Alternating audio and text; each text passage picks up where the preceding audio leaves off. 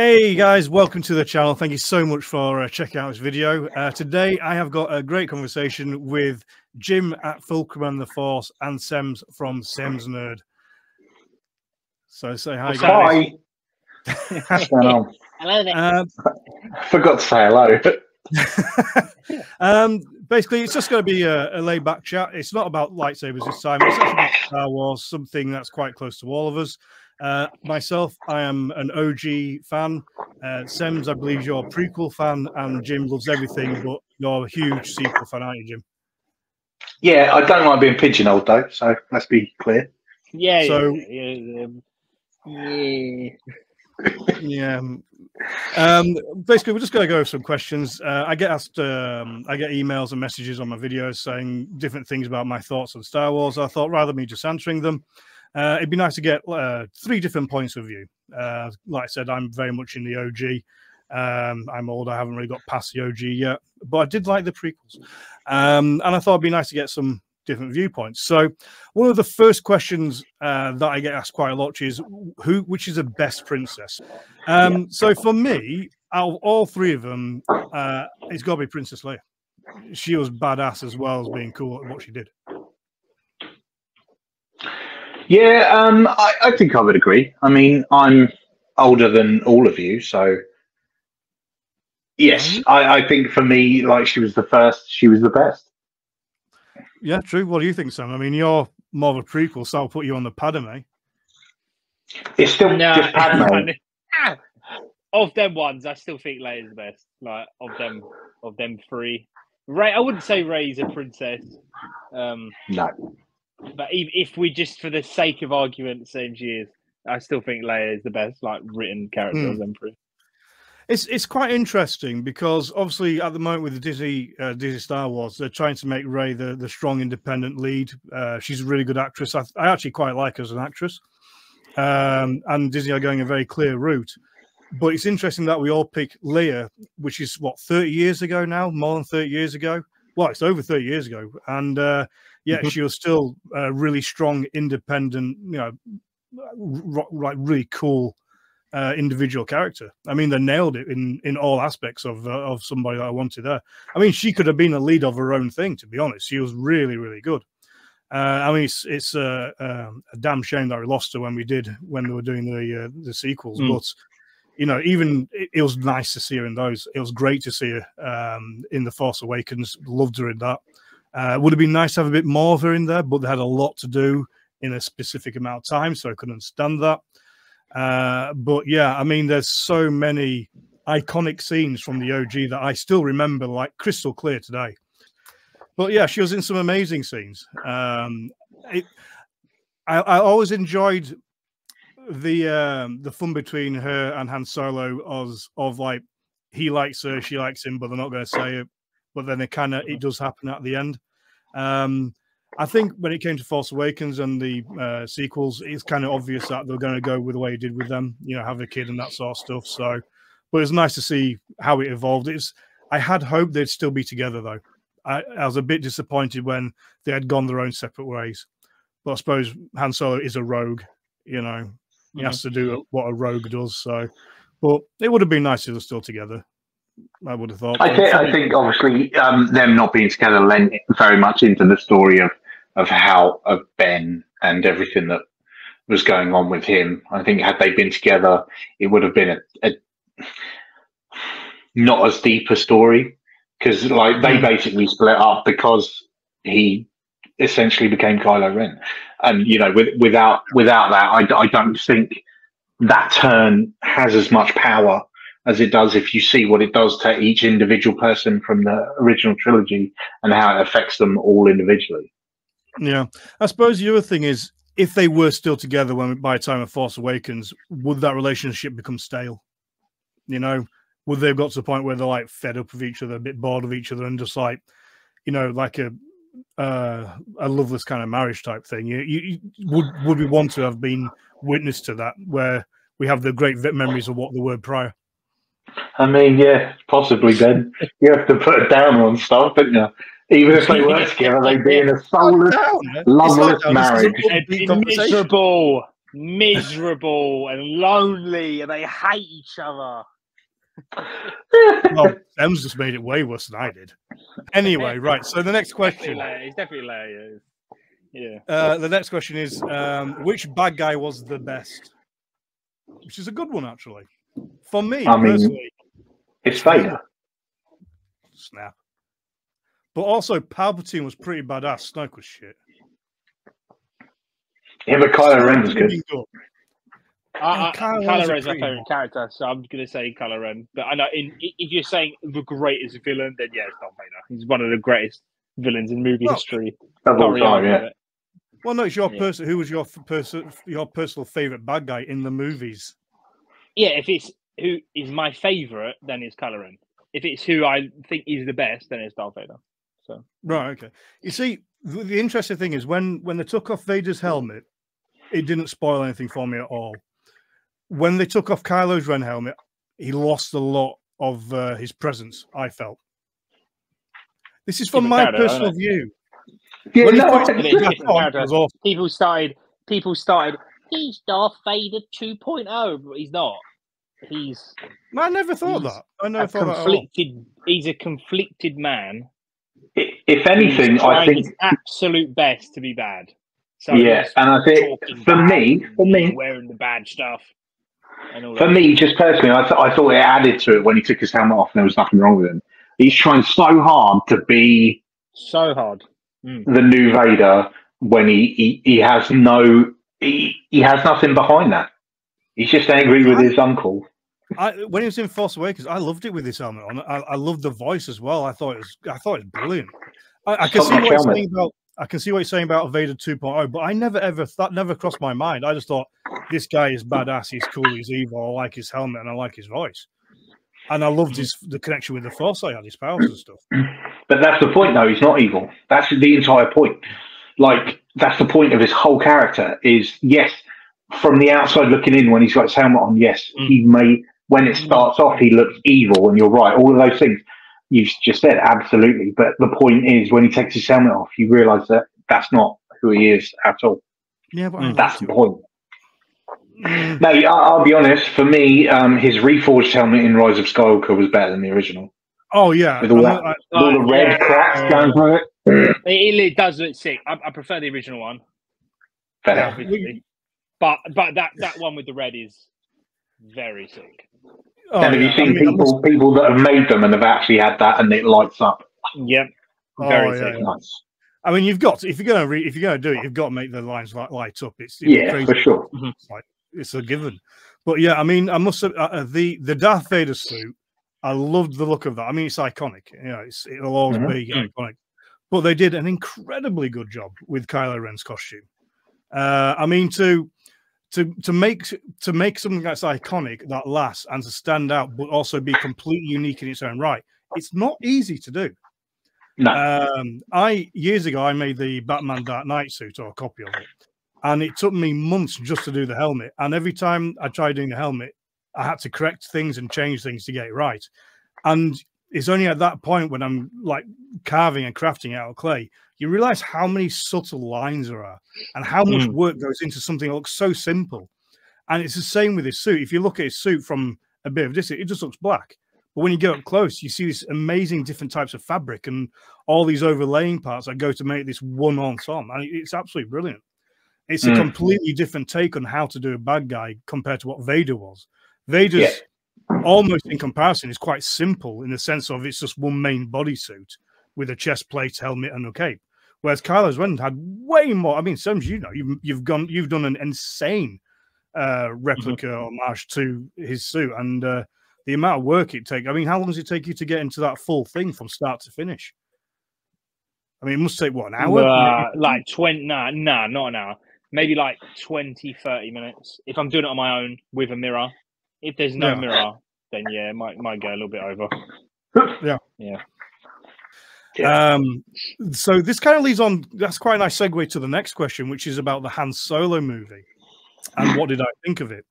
Now, I've only watched a little bit of it. I haven't watched the whole thing. And before you say anything, just let me finish what I want to say first. You haven't even got to the good bits yet, mate. So when they're going to do the Han Solo film, I knew what the premise was. I knew what they're going to do. It's about Han Solo and meeting Chewbacca and his escapades, and what happened to him from them before Luke found him and all that sort of thing. And I always wanted not to know about how Han Solo was prior to the films. And I thought what would have been a good idea for the Han Solo movie if the character of Han Solo was actually Han Solo's father. So if you think the whole film is based on his father, and we watch the whole film going through as his father, because Wookiees live like 100 odd years or something, like got a really long lifetime. So it could have been quite plausible that his father was with Chewie. They had huge adventures. He was a huge rogue and all this sort of thing. And then at the end of the film, he ended up with a small baby boy, which was then Han Solo. And then we would never know how Han Solo lived his life, but we know why he lived the way he did because of his father's influence and how his father lived. And for me personally, I think that would be much more clever take on how to do the Han Solo film.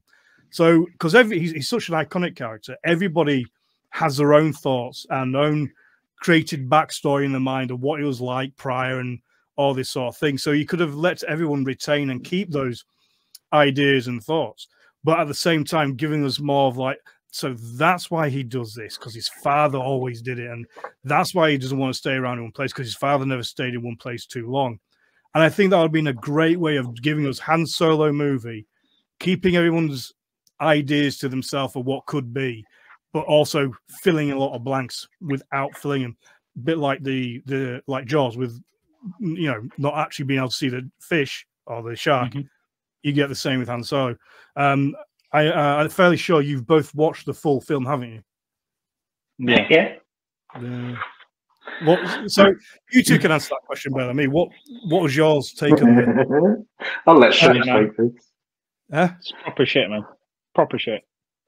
The worst movie in Star Wars. The worst, the second worst thing in all of Star Wars. Well, we've got Jim here going, no. Go on, Jim. It's not the worst. Not the worst. Or which is the worst then? Yeah, no, movie. It's Attack of the Clones, hands down, is the worst. No, it's not. Solo is so fucking boring. The villain is despicably bad. The acting's bad. The CG ain't Why great. do they The use story's trains? bad. They've got spaceships. Why do they use trains to move things around when they've got spaceships? Because everybody loves a heist. We'll do a heist on the a film spaceship. is terrible, man. It's really bad. Really, really, really bad movie. I personally don't mind Solo. I think it's fine. Like, it's not. It doesn't set the world on fire. I think it's largely unnecessary, but I don't hate it. That's not great things to say about the film. So no, I mean it's one of those films where you're like, I'd never a rush to watch it again. But there's nothing that actively makes me go, I'm never watching that again. I'm ambivalent at best. I'll be honest. If I had the choice of watching Han Solo and someone giving me 50 quid, or watching Rogue One just to what instead, I would quite happily go for Rogue One.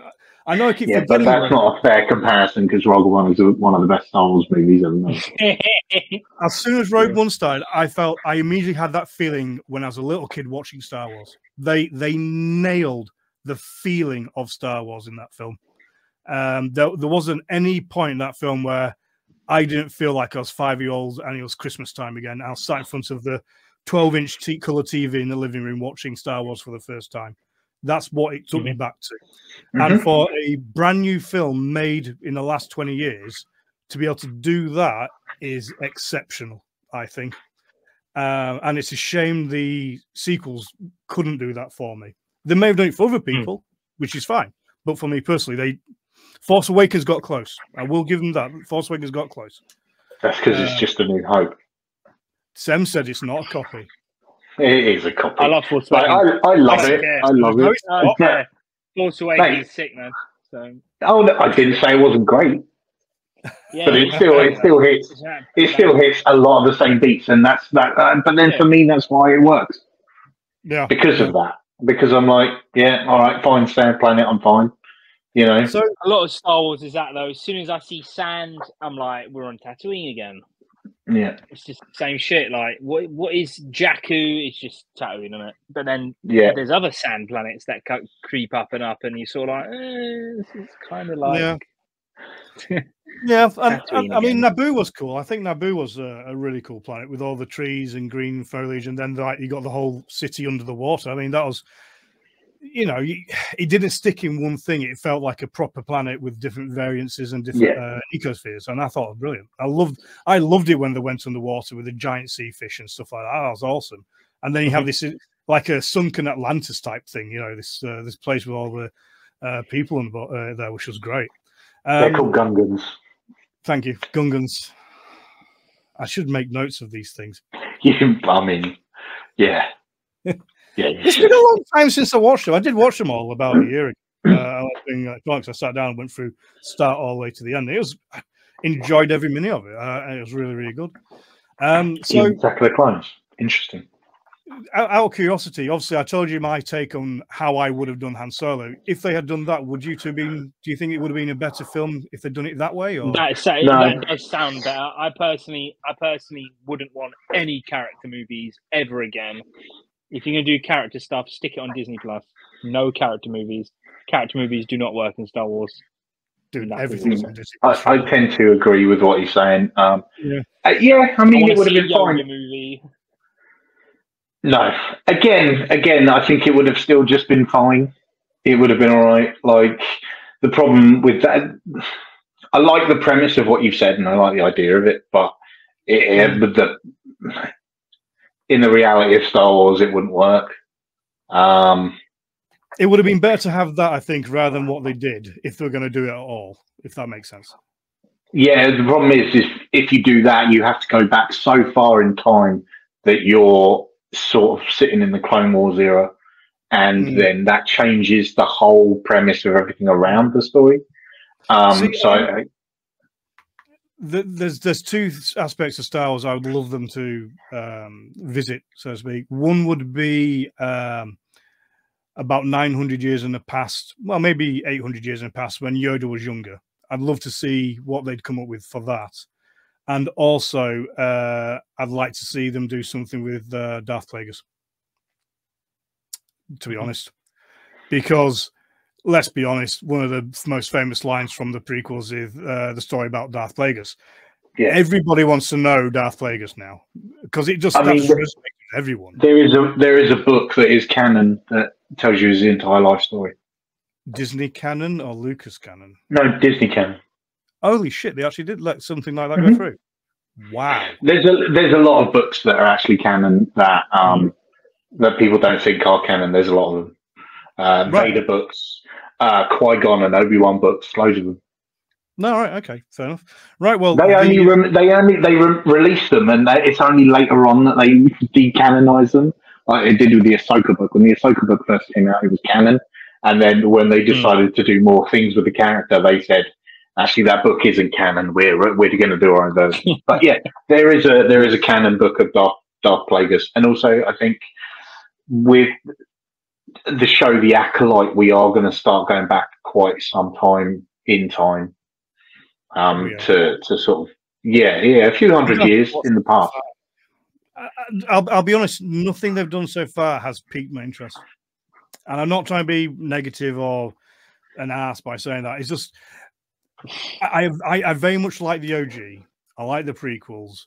I like Rogue One, but nothing else has really made me think, oh, that would make me feel like I probably like Mandalorian, mate. If you like the OG stuff, you'd probably really like the Mandalorian. You must have seen that perfectly in that. Yeah. And if you love Rogue One, then there's Andor as well. Yep. Yeah, well, apparently Andor was meant to be one of the most liked out of everything, and was massively underrated. I love Andor. I think it's fantastic. It just didn't pull in the viewers, though. But I think was it Andor shortly after something else that didn't do very well though, and people were just like, "Oh, this can't be arsed now because this was so bad." And no, I don't think so. It didn't do well. There's a reason why it didn't do well, though. The concept is boring. That's why that might be why it was boring, Jim. It was very good. Just the yeah, no, the concept there's no is Ahsoka, the concept. there's no Mando, Yeah. there's no guns, there's no lightsabers, There's no Jedi. there's no clone wars. It's just about Yeah. some dude getting arrested. But pretty much Yeah, that is Andor.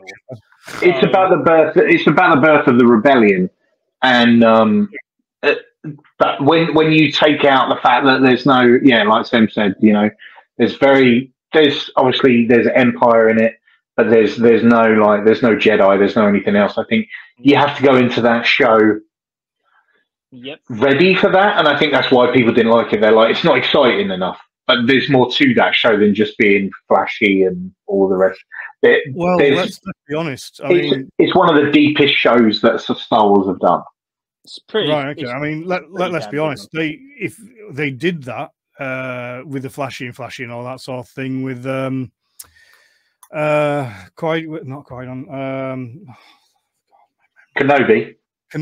Yeah, I actually watched all Kenobi. I was very disappointed. It was fine.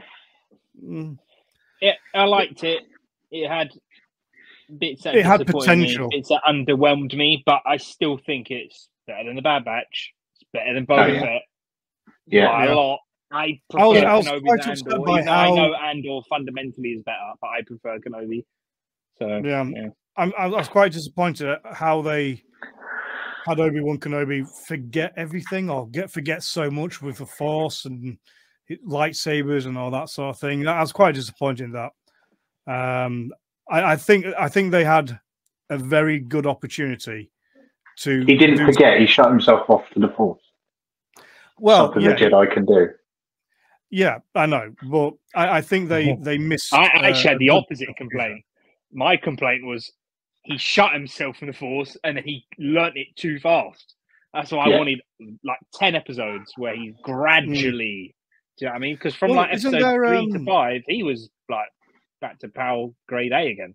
Do you know what I mean? He was. There's somebody that's actually that worked on editing the Kenobi series, and he's actually in his own time re-editing the entire thing and retweaking everything to do like a new version of the whole thing that's more fluid. And a lot of people seen like the early footage that he's done and saying it's absolutely brilliant, and it's what we should have got. But I've not been able to find it yet. Yeah. So the next question is, which is best, the OG, the prequels, or the sequels? I've already said in this video, for me, it's the OG. Can I finish my sentence, Jim? I've already said it's the OG and the prequels.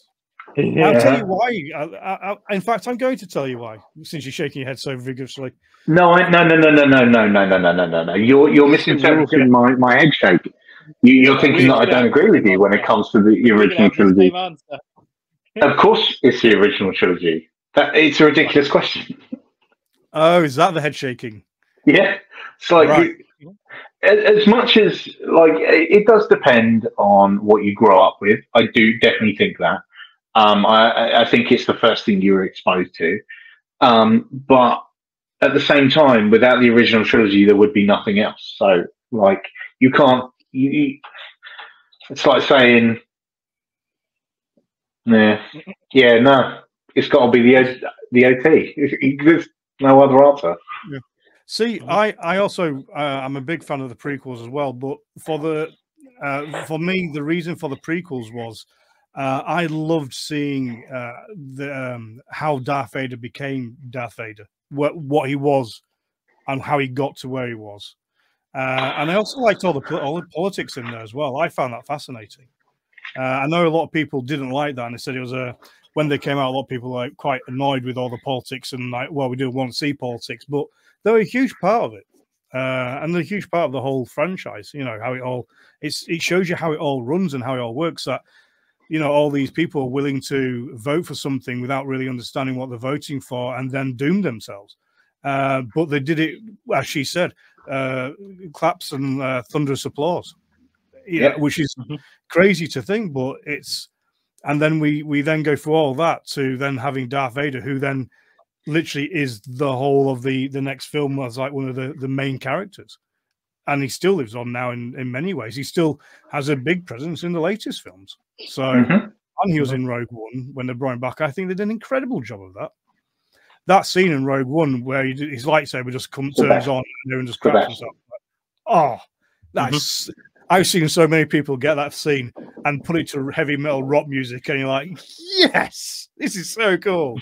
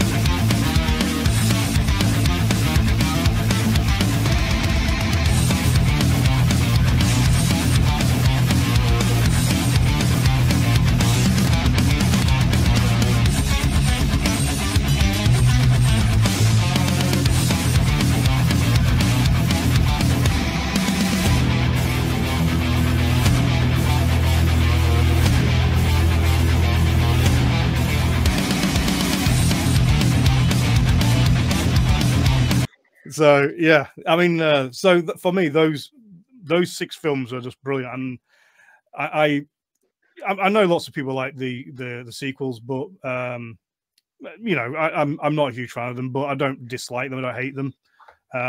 But for me, it's always going to be the OG and the prequels.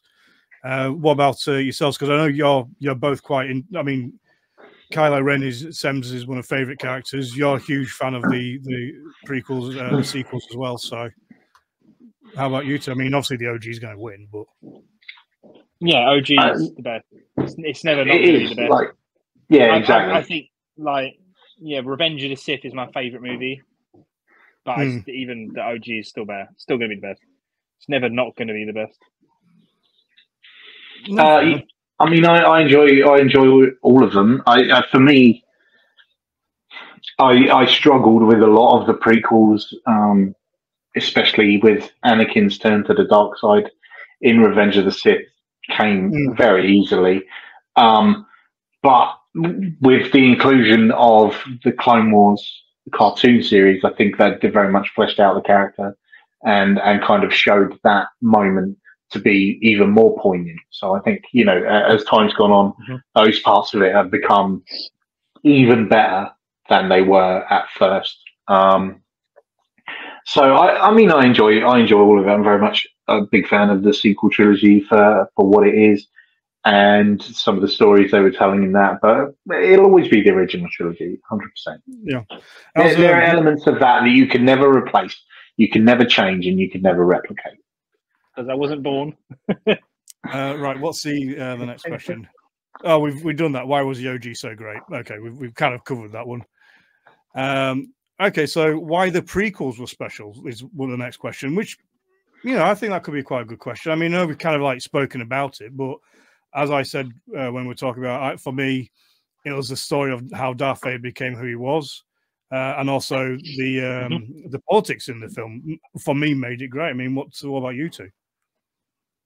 Vader, mate. Vader becoming Vader, and the fights.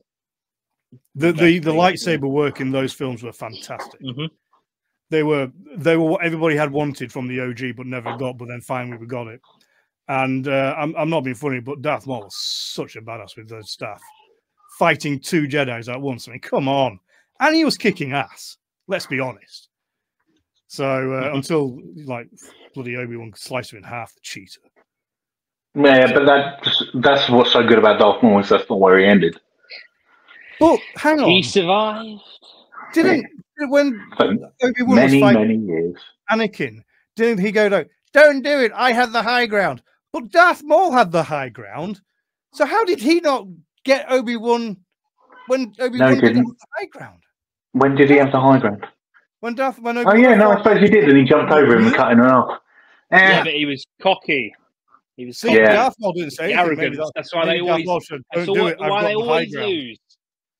That's why they keep losing. I caught that fucking trend when I saw it, and I was like, he's overconfident and he's lost. Yeah, which is kind of the same thing in some of the Clone Wars stuff. Yeah. I feel like Obi-Wan should have said something other than "Don't do it. I have the higher ground." Like, do it. I've got a good chance of not getting you if I had a staff. Let's see what happens.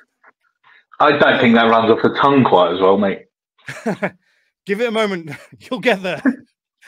Yeah, but it was the same thing. When he took his arm and both his legs off, did he? In like one foul swoop, so to speak. Yeah. So, and Darth Maul got sliced. Obi-Wan's a bit of a bastard, isn't he? Anyone that goes, I love cutting people to pieces. Yeah, that's his thing. That's what he does. Although saying that, Anakin did cut off Dooku's head. Yeah. Yeah. But I do remember there's some. I think there's somebody referred to Anakin basically as a human tank. So he's like, it's incredibly hard to put the guy down. So for sure. Okay, so this is the last question. I don't know if I ever want to ask this one because we have Jim here, but what has Disney done well with its films? Wait, are we just talking films? First of all, what's your answer, Ben? I want to know what your answer is first. I don't want to. If it isn't what I think you're going to say, then I'm just Okay. Well, what do you think I'm going to say, Sems? I want to know what you think. Rogue One, obviously. Okay, yeah, I forgot about that one again. I knew it. I keep forgetting about Rogue One. As soon as you said Disney, and you had the face of, they're fucking shit, bro. They ain't done anything. I was like, that's what I was thinking. They did Rogue One, bro. They did Rogue One. They did Rebels. This is what makes me laugh. People are like, "Oh, Disney Star Wars is shit, Star Wars," and I'm like, "Okay, so you don't enjoy Rogue One, you don't enjoy Rebels, Season 7 of Clone Wars, Mandalorian, Andor, Ahsoka." Like, okay, fair enough. I will appreciate the fact that maybe the sequels aren't to everybody's taste, and I'm cool with that. That's fair enough. Like, they're not exactly what I would have done either, but I'm happy with what we got. But if you expand it from that and actually just start looking a little bit further, they've actually done a hell of a lot of good stuff and given us a lot of really good shit. Galaxy's Edge. I've never been to that. I'm not going to include Galaxy's Edge because I've never been. Well, I haven't. I'm gonna. Okay. Well, that's fine because you've been. You can testify to what you've been and seen. You know, you're. It was incredible. Ah, fair enough. Disney gave us Chopper, the best droid ever made. Sure. Done. No, I mean, yeah, I completely agree. The Rogue One is an amazing film. It never really got as much. It never got as much love as I would like to have gotten, to be honest, if that makes sense. Yeah. And I think they did such a fucking good job on that film. That's one of those films that gets better the more you watch it as well. Yeah, well, like all the other ones as well. It's crazy. Not so. Like I said, I know Daisy Ridley gets a lot of hate, and I've seen her in other films, and she's not a bad actress. She's just doing the best she has with the way she's been directed, and obviously, as Jim said, it's a very controversial topic. The sequels, and some people love them, some people don't. You know, it doesn't make you right or wrong to like or not like them. I mean, everyone has their own preference. If you like them, right? Can I add a caveat to that, please? Yeah. I agree with what you've just said. I do agree with you, Ben, for once. Yay! I do. It's everybody's personal choice, right? Absolutely. If you don't enjoy them, that's totally fair enough. But I think there's a difference between not enjoying something and actively going out of your way to hate it. Yeah, I mean, I suppose maybe there's no need for that. Yeah, I think the problem is you've got a lot of people that have grown up and loved these for a long time, and they're very, very protective over something they treasure so closely. And the thing is, you'll never be able to make. Bro, I waited 16 years after Return of the Jedi, and they gave me the Phantom Menace. I should be livid. But as I was saying, everyone has the right to enjoy or not enjoy something. I think there's a way of, if you don't like something, yeah, you can say you don't like it, fair enough. But I don't think, as Jim said, I don't think you actively need to be aggressively nasty about it. There's no need for that. Unless it's solo. And this or Bad Batch, and there's still plenty of stuff to enjoy as well. That's just it. It's just like, so okay, so you don't like this over here, but there's this over here that you're probably going to enjoy. You know, that's where I struggle with things, I think. Yeah, I mean, there's so much. I mean, it's huge the amount that they've got out there. So you do, like Jim said, if you don't like this, that's fine. Just ignore that little bit, and just chuck it over there, and enjoy this bit, the bit you like. That's what I do. 100%. I'll rewatch the prequels, and I'll watch Rogue One, and I'll watch the OGs loads over and over again. I might go back and watch Force Awakens. I might watch Rise of Skywalker. Sorry. I might watch them. I might watch the last 10 minutes of the last film they made, which I haven't done yet because I turned it off. But I might get there one day, possibly. So, guys, thank you so much for. And another thing.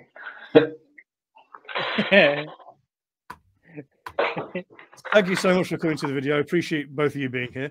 The next video, one of the next big videos, I'll be doing a live on my channel when we hit 1,000 subscribers. We're at 950 at the moment. Now that I'm back and getting content out, hopefully every Sunday there'll be another video out for you guys.